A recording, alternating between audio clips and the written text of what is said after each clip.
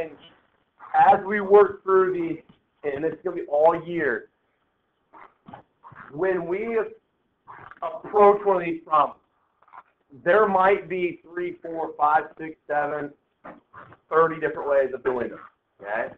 I'm going to do them with you multiple ways, because my fear is that if I do it just one way, there might be half of us that don't understand it that way or don't see it that way. So and that might help everybody but 2 or 3 people. Okay? I'm going to show the third way, hopefully that one of those 3 ways is then accessible for everybody. Does that make sense? Okay? So you might say, we got the answer. Let's go on to the next one. I'm going to rehash and talk about alternative ways that you can go through them, because what happens when you're a person that pigeonholes yourself into only one way, and then we get to another problem, and that one way that I've been using maybe doesn't work for that problem. I would want alternative approaches, right? So hopefully open your eyes to all the different things that we could do here to solve for these variables. Opens more doors for you in regards to solving them. It also allows you to kind of understand, I think, your theorems and your properties, all that kind of stuff, collectively a little bit better than what we currently know them. As I work through this problem, though, guys, I want you guys to look at that. And a lot of people ask questions like, "What do I need? What parts up there are being are useful to me?" Okay. And here's my argument.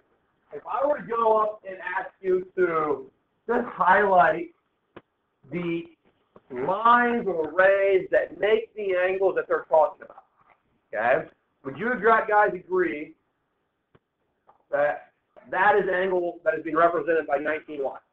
I'm going to highlight that, okay? Would you guys agree that this is the angle created by, or identified by X? I'm going to highlight that, okay? This would be the angle identified by Y, right? Okay? And then here's my question. Did this line here create any of those angles? Did that red line create any of those angles? Or was it part of any of those angles? No, absolutely not. So what's that mean to me? Yeah, it's an optical roadblock. Okay? It's something that's in there to confuse you. So let's get rid of it.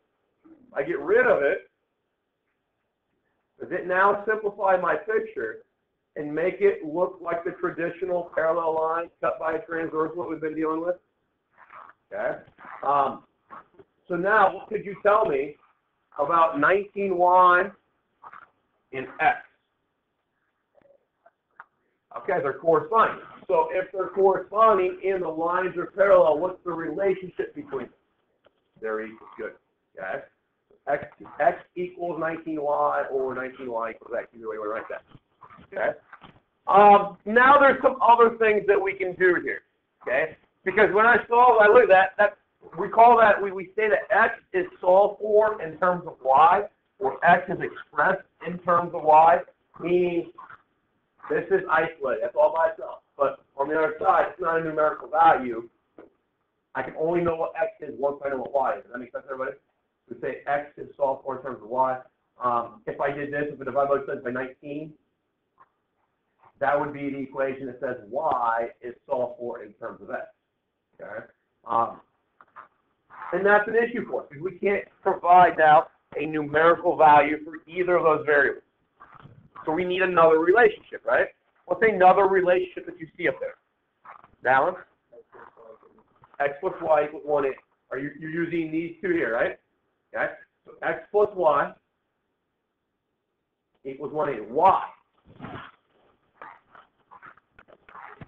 What you said? They're a linear pair. Okay. So we've got X plus Y, linear pair. Linear pair is supplementary, right? Okay. So that's the thing I want to do, guys. A lot of times you give me a relationship, I'm going to ask why.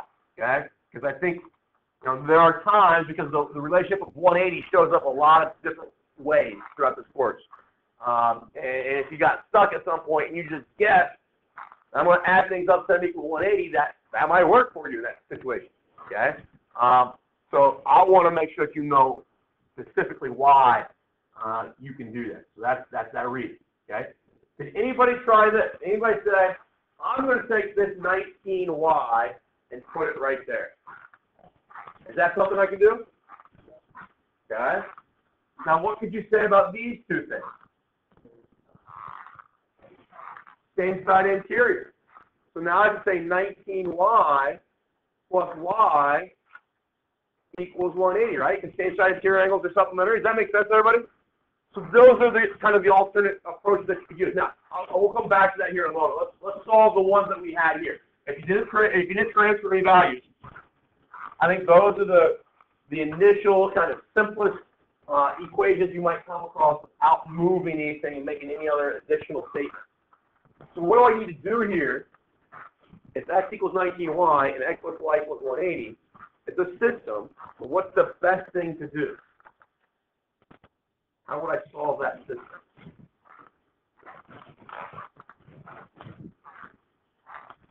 X is 19y. Okay? 19y for x. Yeah, you take that 19y, you plug it in right there, wouldn't you? So then 19y plus y equals 180. That's 20y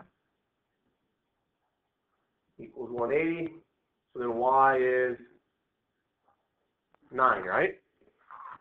Y is 9. Now that I know what y is 9, can I plug that back in up here and say x is equal to 19 times 9? What's that give me? What's 20 times 9? 180, right? But I did 119 too many, correct? Okay. I'm sorry, I did 19 too many. 19 too many.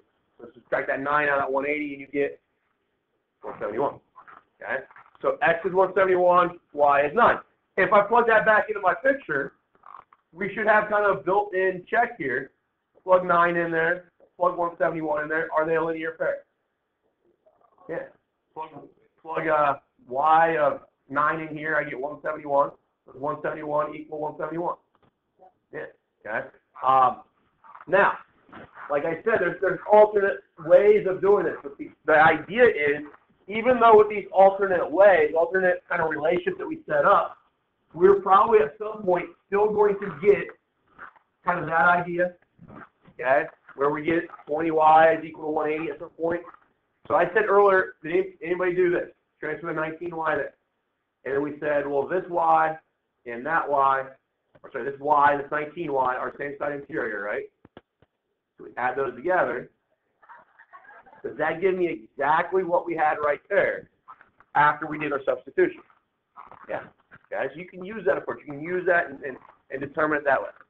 So I kind of did something like that. I took the y and supplement to make 2y with y, but I did it to the next step with 2y plus y. Okay, yeah. So you took this y right here, and you brought it down here. Is that what you're saying? Okay, that's fine. That's absolutely, because they're corresponding, right? And if they're corresponding, they're congruent, I can transfer them like that, and now that gets me that 19y and that y down here to be supplementary. Okay? So and there's, guys, I don't want to say endless, but there's a lot of different ways that you can start moving things around and coming up with those relationships. Okay? I don't know that this would be extremely intelligent in regards to saving us time, but what do you know about that angle? And even that angle right there, even though that bottom one that I just put an arc in doesn't have an expression there, what do you know about those two red angles? They should be what's going on? They should be supplementary. Okay? So if they're supplementary, they add up to 180, right? But doesn't it mean that this one has to be 180 minus whatever x was? Does that make sense to everybody? If x is 10, this is going to be 180 minus 10, right? If x is 100, it's going to be 180 minus 100. You know if this is y? Could I say y equals 180 minus x? And now when I come up to this equation here, could I plug in x equals now 19, but y is 180 minus x? Again, it's not the most obvious or easiest thing to do here, but when I do this, I think this turns into 3420 minus 19x. And that gives me x over there, right? Then add 19x to both sides. And guess what I get if I take 3420 and divide it by 20? 171. And that's the same value I had for x, right? Plug that x in right here. 180 minus 171? 9. Okay? So there's a lot of different... I took the door off of it. It's still squeaking. The fans are squeaking. You guys will quit sleeping and it won't scare you. Does it make sense? Does it make sense that we have alternate approaches? And that's every single, because this problem, guys, you will not see, let me repeat, you'll see it in a test or a quiz, something like that, right? But the next problem is not going to be like that. It's not going to, you're not going to see 10 of these in a row. You're going to see, the next one is completely different, right? Okay? But hopefully some of the things that we learned as we were trying to use alternative approaches here might be an approach in this one, all right? So problem to problem, it's not like algebra was, and this is just math in general. If we're using our geometry and our algebra to address kind of real life things, okay? Physical relationships. Every physical relationship is a little bit different, all right? And we need to be able to kind of address that new problem as something we've never seen before, okay? And that's the thing. People want, well, how do I do this one? Well, I can show you those steps, but that might be the last time you ever see something just like that one, all right? If we look at this one, okay, there's not a whole lot of algebra to do here in this one, but I think people are getting lost in finding one of our variables, okay, because they forget to look at one set of transversals. Becomes very useful here. I do think, though, a lot of people probably see, obviously, these parallel lines, right? I'll do it again. So these, would you guys agree that those blue ones there are parallel, and then we got this transversal across the middle, right? I'm going to identify the angles that those parallel lines and transversals create. Be that angle there, and then be that angle there, right? Okay? This y, is y created by any of those things? No. Because y stops like right there, right? Okay, and we don't have that highlighted. If I remove the picture, okay, do you see the relationship now? What do you know about x? Good. It's the alternate interior for 86, so it's got to be 86 itself, right? Okay, alternate interior angles need to be congruent. So x is equal to 86. So now, that's all that those parallel lines and that transversal gave me. So, what I need to do then is look at another transversal. So maybe, I think most people are going to see that transversal there. All right, so would you guys agree that that angle is being created by that transversal parallel line? And that one as well, right? So this is 44. This is V. When I take the picture out, what's the relationship? Alternate interior, so V is 44. Okay. Now here's the thing, you might have found V first and then found X, right? Or you might have been a person that says, I'm going to try to find Y first. Look for that. When doing these, and even though they're alphabetical, and maybe even in math Excel, you have to type X in before Y shows up, and it gives you that bubble to type in Y, or that box to type in Y. X might not be solvable first. You might have to go through and find Y and V before you can solve for X. Okay? Are those the only set of parallel lines, though, in this problem? No. So we're going to look at the top one.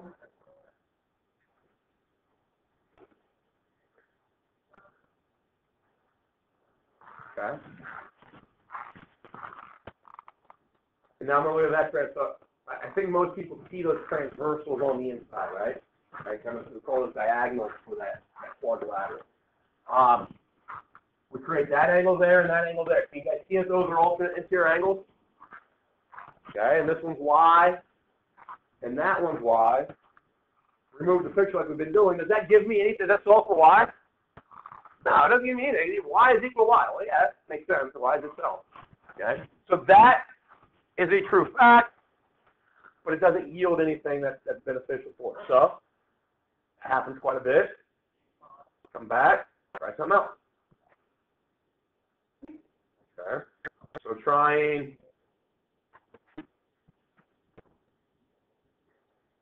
that transversal. We see W, right?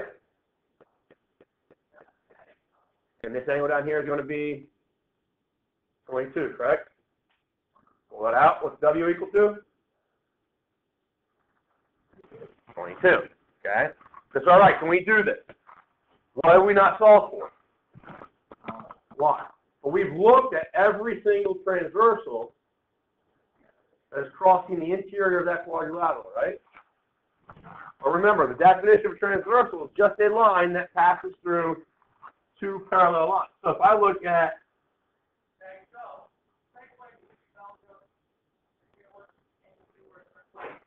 that parallel line right there, that parallel line right there. We look at these transversals that look through the interior. But isn't this a transversal as well? Okay. What would you call that angle right there? What is the expression that should be used for it? Is it 44 degrees? At least 44 degrees, right? Plus what? Plus W, right? 44, which you said is 22, yeah. Okay. I'm gonna write right now 44. That angle is 44 plus W. Okay. What about this angle here? 86 plus what? Okay. When I take the picture out, do we see that we have these same side interior angles right now? So can we write the equation 44 plus W plus 86 plus Y equals 180? Okay. Now I'm going to write it that way just so we can talk about it a little bit easier. Shayla said 66 right off the bat, which is great. That's fine. But I only know that's 66 if I found W first, right? You might have been a person that sees this relationship first before you solve for X, D, and W. This relationship is true, right? You wrote an equation that you know is true. As you're doing that in your work, guys, if it doesn't lead you anywhere, don't erase it. You've already written it down, okay? The worst thing that's going to happen is you waste some space on your paper, all right? If you write equations down that are true, leave them. Even if they don't get you anywhere at first. Because as I progress through the problem, I'm going to find out that, yeah, W is 22. If W is 22 and I replace that, now can I solve for Y? Yeah, okay? So, and that's something to keep in your mind all the time throughout the course, no matter what problem I'm on, okay? Write down relationships, okay? And what we mean by relationships is these things that are connecting. Are they creating equality? Are they creating supplementary ideas? Add them together, equal 180. Add them together, equal 90. That kind of stuff. Develop those equations and those relationships, and then eventually, with enough of those, some variables should be falling out. Okay, you should be able to solve for those things. Okay. Why would seem to be? I had like 4 or 5 people come to me today trying to solve for Y. So I think that's important to talk about. We kind of in a class yesterday with one like this. It's really the same concept. Okay. Anybody remember what kind of shape that is? Trapezoid. Okay. So this one, I don't know if I said the word. What's this one called? That's parallelogram. Okay. There will be an entire chapter devoted to parallelograms. Okay. And there's a couple sections devoted to trapezoids. Everything that we learn about parallel lines is going to be necessary when we talk about parallelograms. And that's going to be in like 2 or 3 chapters from now. All right. So this stuff that we're using right now is kind of the fundamentals of some quadrilaterals. The fundamentals. It doesn't even make sense looking at it, but when I deal with a triangle, okay. Does anybody know how many degrees are in the 3 angles of a triangle? 180, right? Do you know why? Okay, so do you know why there's 360 in a parallelogram? Okay, so there's 100, and we'll prove this, there's 180 degrees in that triangle because of parallel lines. But you don't see any parallel lines, do you? All right, we'll do that eventually, but we need to talk about parallel lines before we get to triangles. And the reason then that you've got 360 degrees in a parallelogram is because there's one triangle there, right? There is a second triangle right there, right? If there's 180 in the black one and there's 180 in the red one, there's 360 altogether, okay? But all those facts that we're going to get to are based off of parallel lines. So we have to have a very good understanding of it first. That's actually kind of how I solved it for that one. So like after I found this X, that it equals 180, so I just for I was just one line, and then like the other line. Like this one is yep, right here. Right here? Yep, that's 50. And then I knew that the top was like 130. Okay. Yeah, that works. Yeah, and that's perfectly fine. I don't care that you guys do that. So everybody says Shayla's using the idea in a triangle is 180 degrees. Okay. Not a fact that we talked about in this class yet, but if you want to use it, it's fine. The way all the questions are structured is that you should be able to at least solve them not knowing that. Okay. Which hopefully the instruction we've seen with that can prove that. So working with the trapezoid, okay.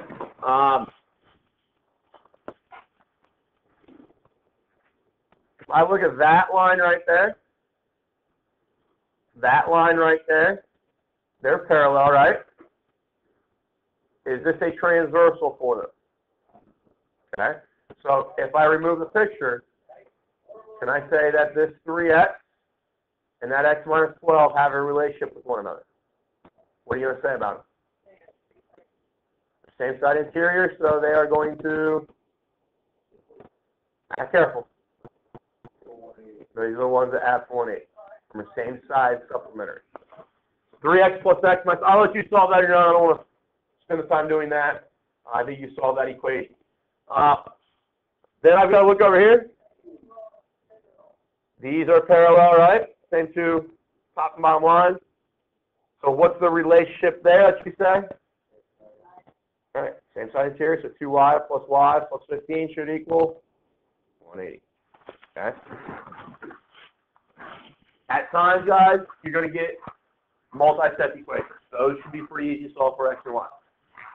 Sometimes you're going to get the red one to have x's and y's in it. Sometimes you get the blue one to have x's and y's in it. Okay, and I want to do a couple of examples that are going to force that. So, kind of the rest of the period today, I'm going to put up a picture. I want you to take a little bit of time to work through it, and then we'll come back together and discuss maybe the several different routes we could have taken. So I want to start with this one. So my suggestion is to have these in your notes, to draw these in your notes so you can work through them. There are times that just the programs that they use to create these pictures and type stuff in are not conducive to making the picture small. The 14x minus 10 is that angle right there that I just colored blue. That's what they're referring to. Okay? So give that one a shot, and we'll come back and talk about it in a couple minutes.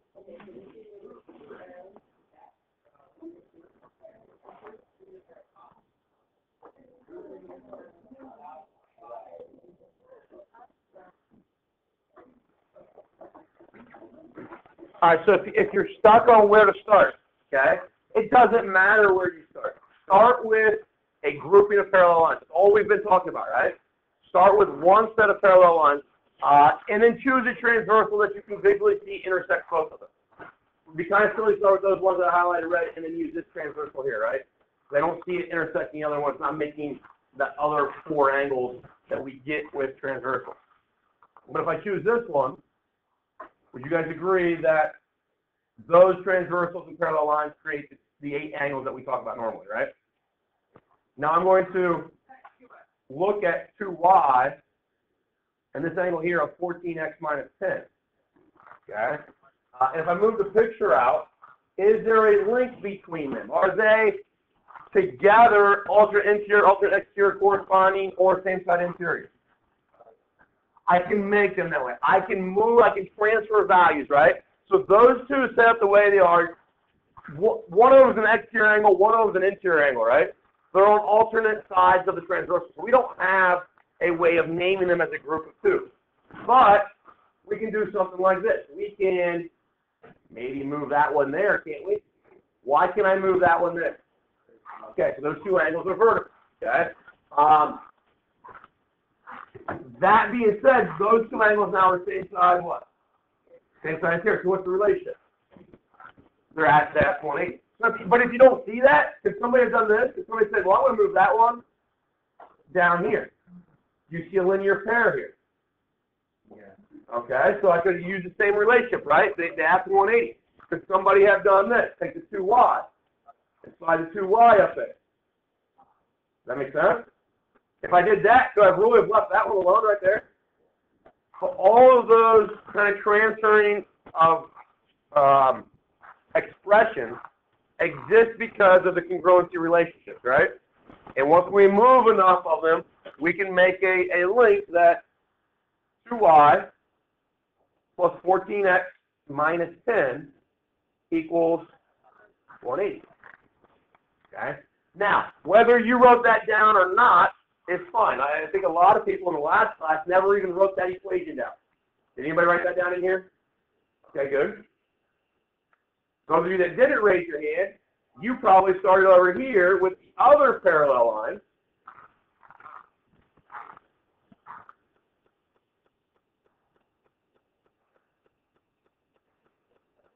Those parallel lines, that transversal, and now you had the 5x and the 14x minus 10. If I take the picture out of the background, what are you going to know about that angle there and that angle there?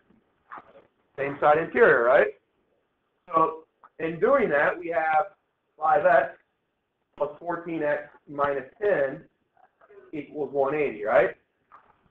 That's the one that's nice because it gives me 19x equals 190. X then is 10. Okay? So most of you probably then did not address specifically this equation.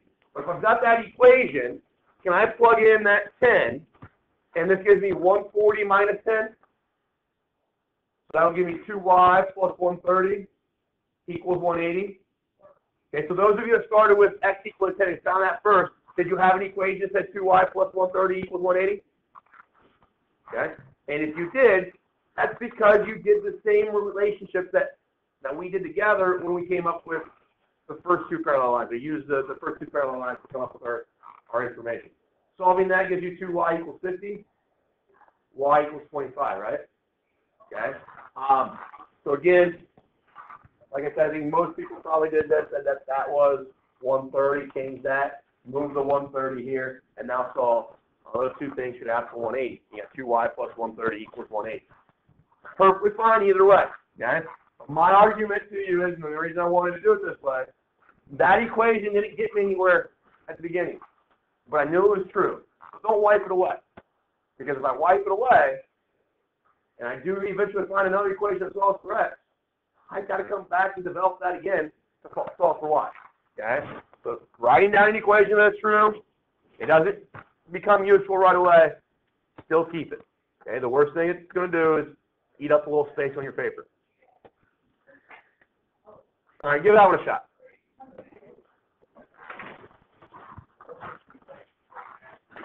Like shape-wise? Nothing. I mean, eventually.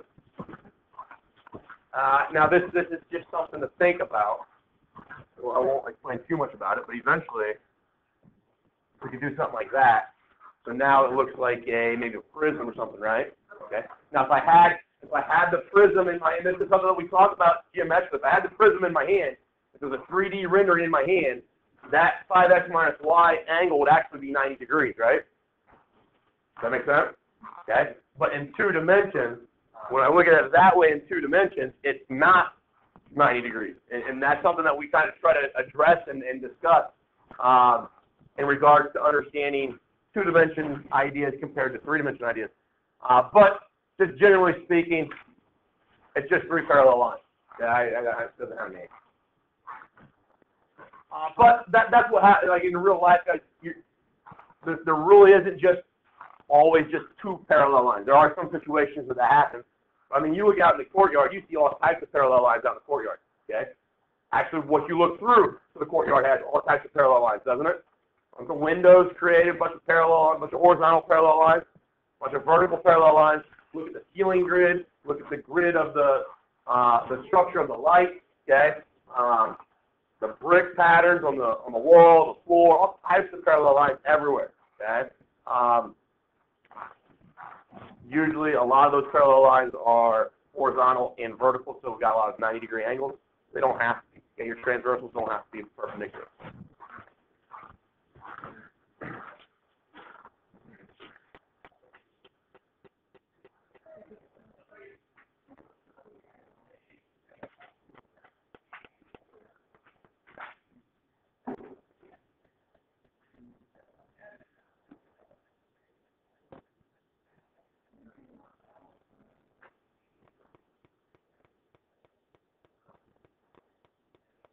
If I got rid of that bottom transversal, bottom parallel line, didn't pay attention to it. Don't pay attention to 130. Don't pay attention to 5x plus y. What would you tell me about the two things that are left over?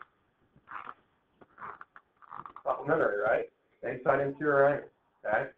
Now, some of you might prefer to, extend that, so it kind of looks like that traditional set of parallel lines cut by transversal. I know my tracing is not great, but we do see the 5x minus y plus 150 should equal 180, right? Okay. Now, if we were to cover that up, cover that one up, cover that thing up there. Okay, what are you going to tell me about these two angles? They're supplementary as well. It's the same relationship. Okay? So now I get 5x plus y plus 130 equals 180. Okay? Now this one, this is just what I always do, and I think it's the safest way to do it. It's when you were taught in Algebra 1. When you have two equations that have two variables in them, you want your x's, then your y's, then your equal sign, and then your constants kind of in that order.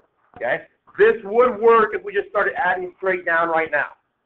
Okay? But then I'm going to add 150 and 130. I'm going to add 180 and 180, and that's a little bit more work mental math-wise than we want. So let's write this way. So 5x minus y equals 30. And can I rewrite this one as 5x plus y equals 50? Does that make sense, everyone? That's not the only way you have to do it. But if I do it that way, and I stack these two equations on top of one another, what's going to happen to my y's? They cancel out. That's why I wanted to use this approach. Before I did anything, as I was writing my equation, that negative y and that positive y kind of jumped off the stage at me. They're additive inverses. I know they're going to cancel out. So it gives me 10x is equal to 80, right? So x has got to be 8.